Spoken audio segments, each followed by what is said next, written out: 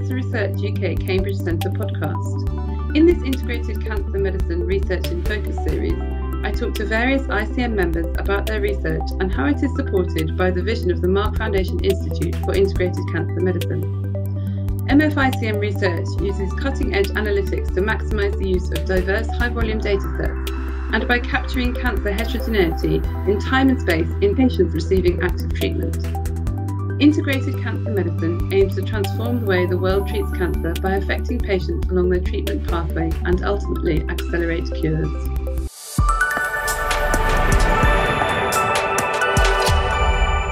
Today I have with me Professor James Brenton, Dr. Ramona Woitek and Dr. Mireia Crispin-Ortuzar to talk about integrated radiogenomics for virtual biopsy and treatment monitoring in ovarian cancer.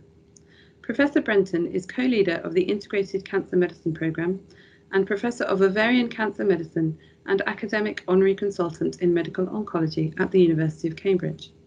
Dr. Woitek is Senior Research Associate and Honorary Consultant Radiologist in the Department of Radiology at the University of Cambridge. Dr. Crispin-Ortuzar is Lecturer in Integrated Cancer Medicine at the University of Cambridge.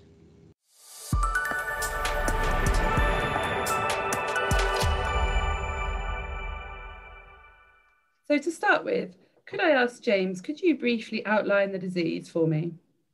Of course. So ovarian cancer is a little bit of a misnomer because, first of all, most ovarian cancers don't arise from the ovary.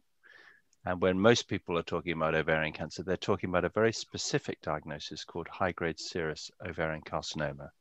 And we know that this disease, in almost all women who have the disease, arises from the lining of the fallopian tube. So the fallopian tube is this important open-ended structure that sits close to and around the ovary and collects the egg for fertilization. But cancers arising on the lining of that tube can then easily shed into the abdomen and very easily spread around the abdomen. So this presents a number of major problems for us. Most patients have what we will call advanced disease at time of diagnosis. In other words, there's been spread around multiple sites of the abdomen. Secondly, because the cancer's had time to divide and grow and often doesn't cause many symptoms before the diagnosis is made, the cancer can change over time and evolve. And lastly, the wiring diagram of this cancer is very complex, and it has a very strong potential to be able to develop new traits and new abilities to escape treatment or the immune system. So those are our major challenges, a very heterogeneous, we would say, meaning very different between patients and different within patients, even if you look at different areas of the same cancer within the same person. And how does the automatic ovarian cancer segmentation method work? Perhaps I could ask Mireia first of all. So I would say that there are two general approaches to segmentation. One is manual segmentation, the other one is automatic segmentation. So manual segmentation is what normally happens in the clinical context. So a radiologist will sit in front of the screen and look for the anatomical cues that allow them to decide where the boundary of the tumor is. It doesn't mean that it's done routinely. It's very time consuming. And if you don't need it, like you might do, for example, for radiotherapy planning, there's no reason for you to actually go through the process of carefully delineating the edge of the tumor on every single slide of the image. We do it in the research setting, and we're very lucky to have a wonderful team of radiologists who do an amazing job at delineating every single lesion in an ovarian cancer patient. But that is really very unique. The automated method relies on the idea that if you have enough data for which lesions have been manually segmented by a radiologist, you can train an algorithm to learn to recognize those boundary patterns and therefore to produce a segmentation on its own. So for ovarian cancer, that is very challenging because, as James was saying, it's a complex disease. It usually presents itself when it's already very advanced and therefore metastatic. And so you need to segment several lesions spread across the abdominal cavity. And so for an algorithm to be able to detect all of those lesions and segment them accurately, the training is really quite challenging. So we're working on a method to do just that in collaboration with our partners in mathematics. And how does it lead on to the automatic sub-segmentation? Is that a different technique, or is it a continuation of this technique? So that's a very good question. So again, the idea of sub-segmentation is not one that you encounter very often in the clinical context. So radiologists very easily perceive these internal variations in the structure of a lesion. So they can perceive that there are areas that look darker, areas that look brighter. So we call them hypodense or hyperdense. In many cases, they know what it's due to. They know that it might be due to some like a calcified structure, or they know that it may be due to part of the tumor being liquid. So they can see that there might be a cyst. But it's not something that they will go and delineate. But for us, when we do the computational analysis, it's really useful to be able to say, hang on a minute, that is not soft tissue, that is something else. And so that's the idea of sub-segmentation. Can we draw lines around those areas that we know we can identify? That's process of sub-segmentation. And so in the team, we've also developed a method to do that process automatically. It was led by Leonardo Rundo, who's a postdoc in the team. And the method is actually different to the one that we use for segmentation, because we do have some ideas of where to cut. So we do have some references of what intensity values should correspond to the different types of tissue. So the method is unsupervised. It simply splits the tissue into different regions, and it iteratively checks whether the boundaries that it's set make sense from a physical point of view, if it makes sense based on what tissue you think you're looking at. And that's a method that we've developed, and it works really well for ovarian cancer. And Ramona, perhaps I could ask you, could you tell us what radiomics means and how are the radiomics features extracted? So radiomics refers to the extraction or computation of quantitative features from these medical images. In our case, these are CT scans. When in clinical routine, in clinical practice, when radiologists look at these images, they do qualitative assessment, and they measure diameters of lesions, but that's about it when it comes to descriptions of cancer on CT scans. And we use these segmentations at the moment, the manual segmentations with the automated segmentation, also the automated ones, to compute quantitative features or descriptors of these lesions. And that means put the different appearances of these lesions into numbers so that we can then use them for machine learning techniques to integrate these numbers into prediction models, for example, as we did here.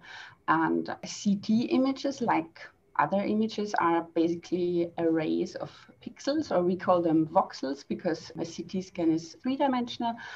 And with these radiomics, we basically capture the texture or the pattern of these pixels and voxels and of the gray levels they represent. We also compute so-called shape features, because tumors and the lesions that we see in ovarian cancer, they can have different shapes. Sometimes these shapes depend on the location of the tumors, and by computing these features, we can then actually go several steps further, and we can use these numbers to develop those predictive models. So James, perhaps I can ask you why this work is so important. So as I've just been explaining, our biggest problem is differences both within a patient's cancer and actually between patients. And what we know from looking at high-grade serous ovarian cancer samples is both their wiring diagram, their genomics is extremely complex and different between different sites of disease in the same patient, but also that means that the immune response and the other aspects of the normal cells around the tumor are also different. And both those things can be very important in terms of trying to work out whether a treatment is working, whether we should change treatment, or what might be the problem we're trying to treat in a particular area of the patient. And the traditional way to do this was to do a biopsy or use surgery to take out tissue and examine it. But the problem with that is it takes too long, and many patients with ovarian cancer need chemotherapy before surgery. So we have only very limited access to some of the tissue. So what we really want to use is imaging as a sort of virtual biopsy, so we can predict what is happening at a particular area of a patient's cancer And very importantly, as we follow treatment, we can understand better, predict better whether that area will respond. And if it doesn't, understand earlier why it's not, so we can do something different. Because if we're going to change the outcomes for this disease, we need to cope with this complexity. That's our biggest challenge. Sure. And so how do you integrate this data with other data streams, and which other data streams do you use? Mireia, perhaps I can come to you on that one. We have several different types of data that we look at. So we have the radiogenomics data, which includes, as Ramona explained, several types of variables. We have the shape variables, we have the intensity variables, the texture variables, and all of that is included in the model. We also have what we call the semantic radiogenomics features. And by that, I mean that it is a concept, it is something that the radiologist has seen, which we encode with a metric. So for example, they might have seen ascites. So there's a variable that is called ascites, yes, no. So that's how we can encode that semantic descriptor into our model. We also use clinical information about the patient. So the stage of the tumor. We also know the treatment that they received. We know with what frequency they received the particular drug that they were given prior to surgery. So we can also encode that into several variables that we include in the model. And we also have two other very important biomarkers for ovarian cancer, which is CA125. And we also use several ctDNA metrics that have been shown by the team, in particular by James's team, to be prognostic. And the way that we combine all of these features together is by using machine learning.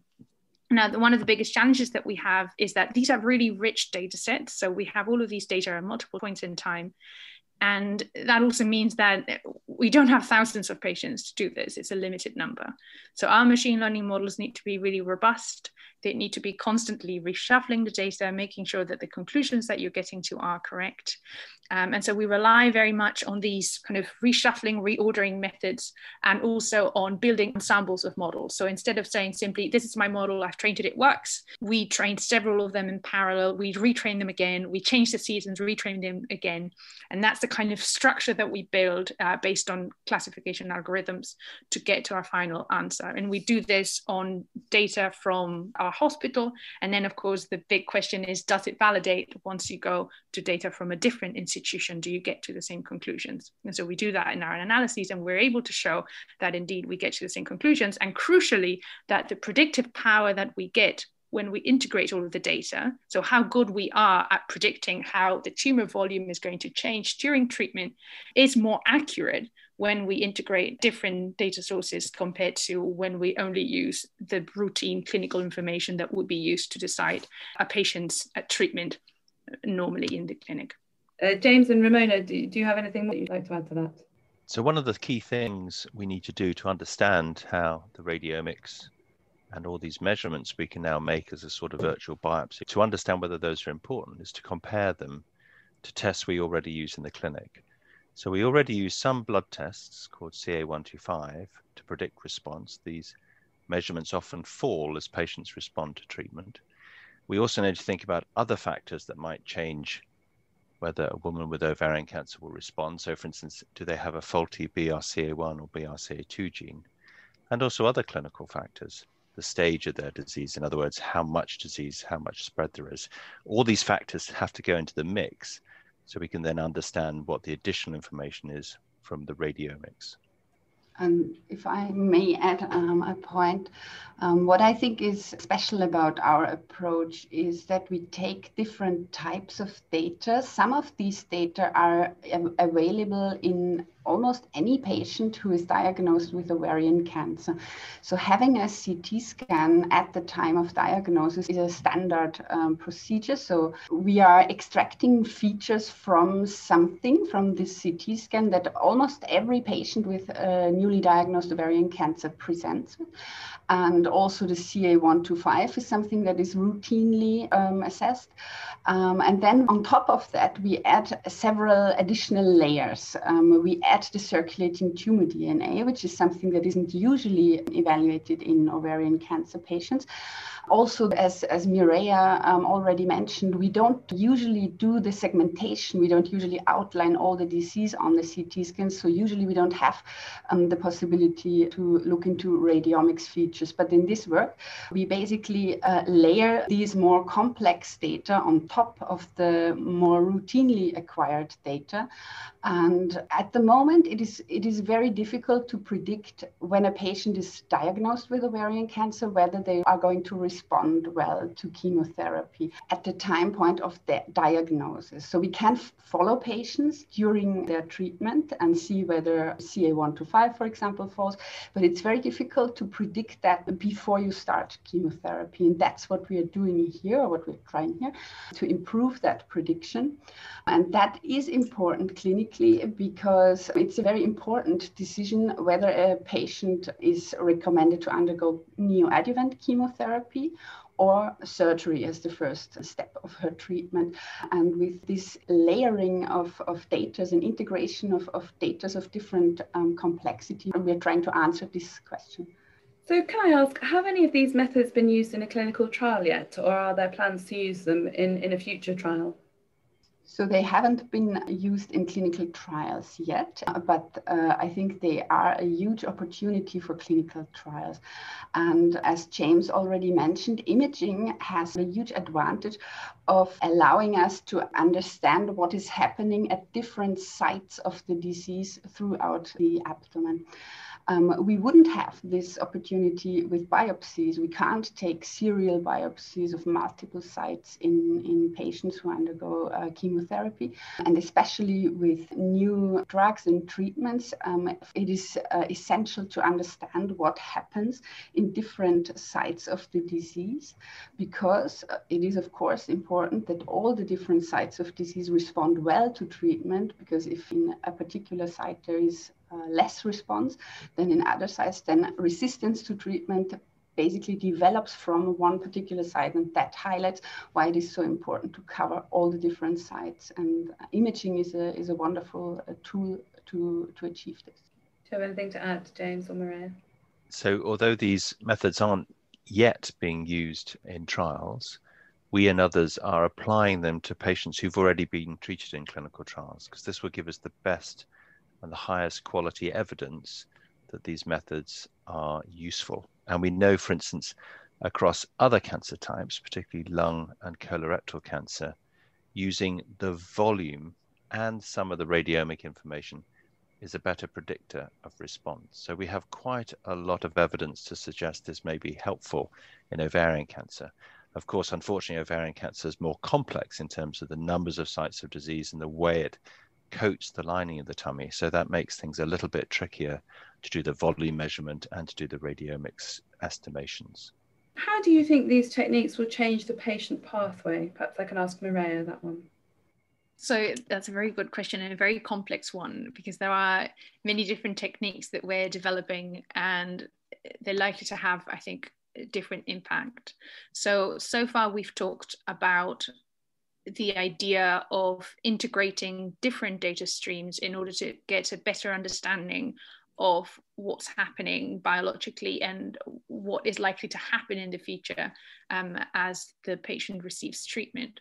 So from that point of view, the idea, the vision is that before we even start any kind of therapy, we will have an idea, a prediction, a kind of risk marker that will tell us how likely a patient is to respond to a given treatment or not.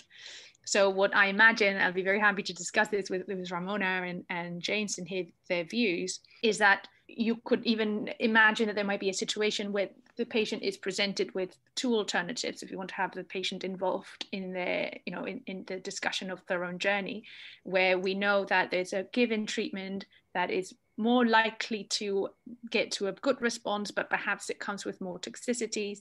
And we have another one that might have other advantages. So this might be something that can be discussed at the beginning of the patient journey, but this would only be possible if we had these combined models that allow us to predict what is likely to happen. So I could definitely see that happening.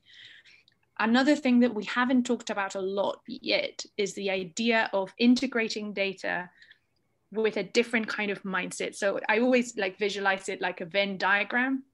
where like you have the different blobs that correspond to the different types of data. And the type of integration that we've talked about so far is the one that says, okay, what happens if I take everything into account? If I draw a huge circle that englobes all of the blobs. But there's another type of data integration which says, what is the overlap between all of those different blobs? What is right at the middle? So can I establish intersections, connections between these different types of data? And we also do that kind of work. And it's related to a concept that James has mentioned already, which is the concept of the virtual biopsy. So this idea is, because we're extracting all of these radiomics features from these lesions, and we're able to characterize quantitatively the heterogeneity of these lesions, it might be possible to obtain surrogate biomarkers for some of these molecular markers that identify and characterize the biology so well, and that we can only obtain from a biopsy. So in other words, an invasive procedure to get tissue from the patient. So we're working on ways to connect these two types of data and to see if we can have this virtual way of defining the biology of a patient by only looking at an image. And this has two huge advantages. One is it's non-invasive, and two, it gives us a simultaneous three-dimensional global view of the disease. And so this type of technology that we're developing could also impact the patient journey in the sense that, so first of all, it might be possible to be more strategic about the biopsies that you take because you would already know more from the imaging. Two, that might allow you to reduce the number of samples that you need to take. So that could also impact the experience, and actually the information that you would get would be even more valuable than the one we're getting now, where we're not able to be so strategic because we don't have any information about the spatial distribution of the disease. And thirdly, potentially in the long term, we might even not need to take some of these biopsies at all because we simply already know simply by looking at the images. So I could see that as another significant change to the patient journey. With increasing integration of this work into clinical trials, we will develop, or we will increase our knowledge of which radiomic features predict good response to certain drugs. And I think this will be a huge step. As at the moment, as I outlined earlier, at the time point of diagnosis, it is very, very difficult currently to predict who is going to respond to the different treatment. So I think this research is going to make a huge difference to patients in the diagnostic pathway. And I'll explain that in a couple of ways. So we're interested in trying to improve outcomes for women with ovarian cancer. And of course, one of the problems is it's difficult to diagnose. And actually, the radiology of ovarian cancer is really complex. So you need really expert radiologists who can really look at an image or a set of images and make a diagnosis and exclude things that are not so important. But unfortunately, there's very few people in the country like Ramona who can do that. So one of the things I think will happen is that all the tools we're putting together to find the volumes and the subsegmentation will help someone like Ramona be able to report many, many more CT scans as a sort of decision aid. It's never going to replace Ramona's expertise, but it's a fantastic way of trying to help doctors look after more patients by using smart tools. Second thing is, I think that by turning a lot of this analysis into something that's computable, we can understand more really important questions. So we know around the country, patients with ovarian cancer have different access to surgery, and different numbers of patients have surgery. And that's really important because we know surgery is a very important part of getting the best chance of cure. So by actually combining these methods with standard of care imaging, we can understand much better whether patients are missing out on surgery and perhaps address those reasons. And also, if we build this into our workflow, I think we'll be able to plan complex surgery and find time for patients to have the right surgery they need in a much more accurate way. Because instead of having a textual radiology report, we'll actually get down to very important quantitative descriptions of how much disease there is, where it is, and I can imagine different ways in which we can process that to help patients and particular surgical specialties to come together for the right type of surgery. So I think this is very encouraging, and it's important to note that Around the country, millions of pounds are being spent every year to try and support the fact that we don't have enough expert radiologists like Ramona and Evis to do this sort of work. This brings me neatly on to my next question, which is, do you think that this new paradigm will be accepted into standard of care? From a radiological point of view, I think it may be interesting to highlight that there's this data integration part of our work, and there's the segmentation, and only with segmentation can we compute the radiomics features that then go into the data integration models. But the segmentation on its own offers the advantage of being more accurate in assessing the treatment response. And I think that's in part what James discussed. By having a tool that automates the segmentation of the disease, we can in more detail and more accurately assess the shrinkage of tumors or the growth of tumors under treatment. And we will be able to do this a lot faster than we can do that at the moment. And I think this is something with the big and constantly increasing workload in, for example, in radiology, I think this is something that would be very, very attractive for clinicians.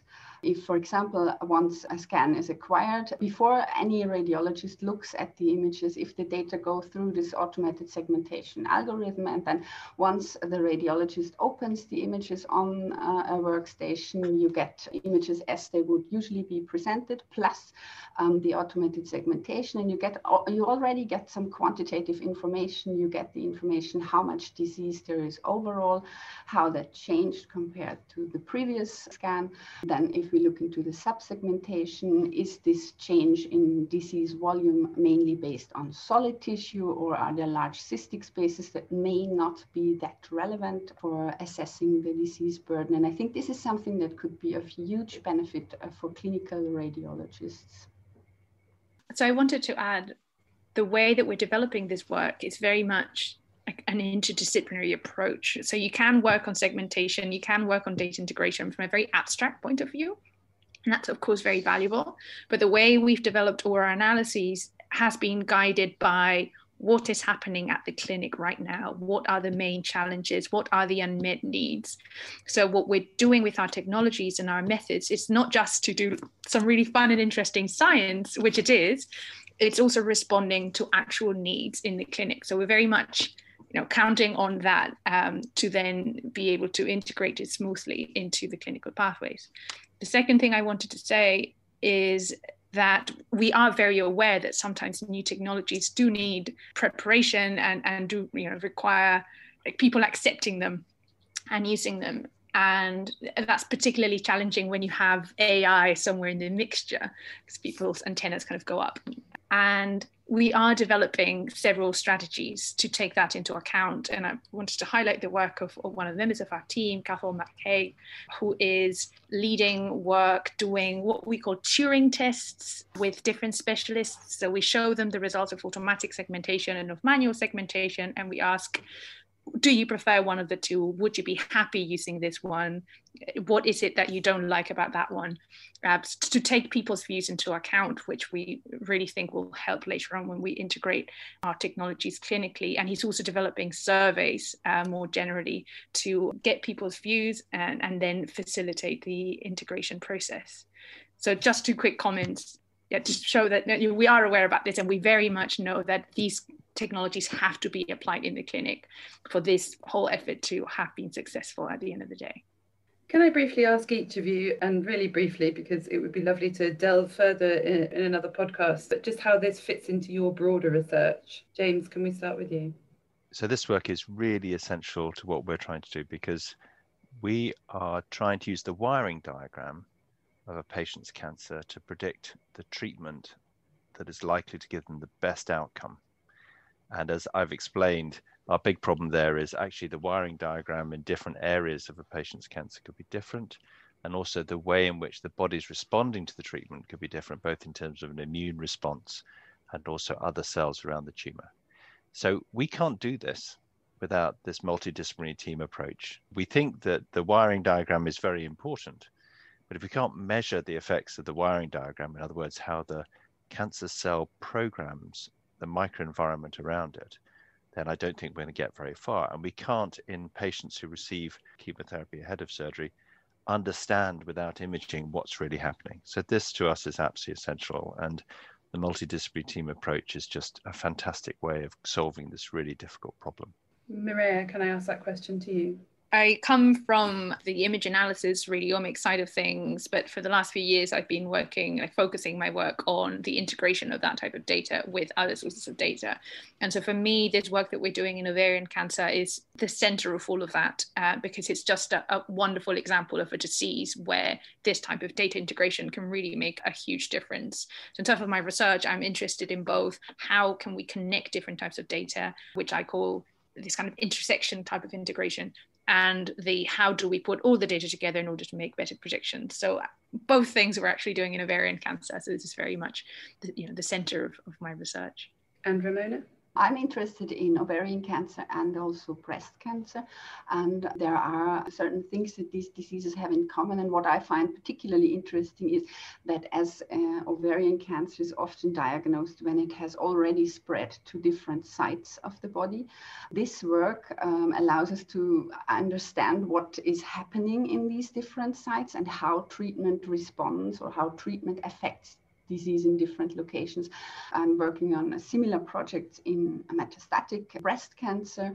Of course, the diseases are different, but I think the information that you can get from analyzing disease in different sites is a lot more. And then if you just focus on the primary tumor in breast cancer, for example, and I think the work in the ovarian cancer and in the metastatic breast cancer, these two projects have a lot in common, as the radiomics approach that uses images covering large parts of the body is very similar in both these works. And by computing these quantitative features and integrating them into machine learning tools, I think we can develop prediction methods that outperform anything we have seen before. The most important aspect is to improve patient outcome and to personalize treatment, to understand what the disease is and to what it might respond best. So this research is funded both by the CRUK Cambridge Centre and also the Mark Foundation for Cancer Research. And I know that all of you are members of the Mark Foundation Institute for Integrated Cancer Medicine. So my last question to all three of you really is, where do you see integrated cancer medicine taking us in the next 5 to 10 years? Ramona, can we start with you?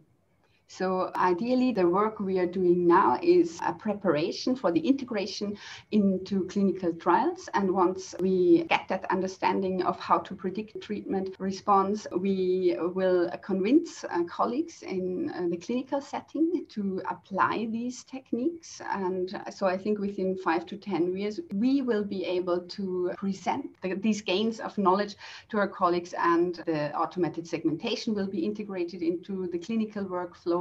We will know which types of data we need to predict treatment response. We will know better how to target our biopsies. And ideally within these 5 to 10 years, radiologists, diagnostic and interventional radiologists, oncologists and surgeons will have access to tools like the ones we're developing, and will see a benefit in terms of increasing their output and also increasing patient safety and improving patient outcomes.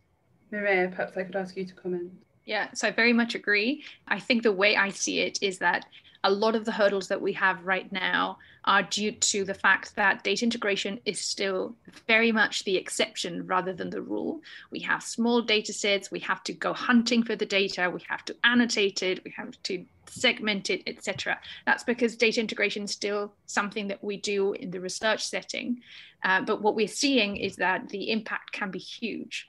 And so I think that in 5 years' time, for sure in 10 years' time, what needs to happen and what I think will happen is that data integration will become the rule. It will be just normal. We will be a hospital where all of these data is produced automatically, nicely co-registered, using all of the tools that we're developing right now. The beauty of that is that not only will it become much easier to do what we're doing now, but we will be able to do it much better because we will be able to have hundreds of patients' data. So we will be able to train better models. and we won't have to spend time doing this more time-consuming work that we're doing now. So I definitely see the future as very, very exciting, and I think we're going along the right path. And finally, James. Yeah, I just want to say how excited I am about going forward with Mireia and Ramona and Evis and the wider team, because I think where we're going now is even deeper into that data integration question. We've talked a lot about the diagnostic pathway and what we might know before a patient starts treatment. But I think the really amazing thing is that we'll bring in new imaging methods. So that includes imaging that can tell us what's happening in terms of the metabolism of a cancer, or even potentially whether a medicine is hitting the target in a cancer. The team have developed new ways of very precisely biopsying, that's taking a piece of tissue from these areas we can see that are different on the imaging. And I see us looking at the single cells from patients who are having treatment, and all of us working on bringing that data together to really understand why some areas of the cancer are responding and some areas are doing much better. And by using that in real time, in patient care, being able to really change things for patients. And that's just not possible without the team and the way we've come together. And I think that's so exciting. Just remains me to say thank you very much for sharing your research and your views with me today. It's been such an interesting conversation. Thank you. Thank you. Thank you very much.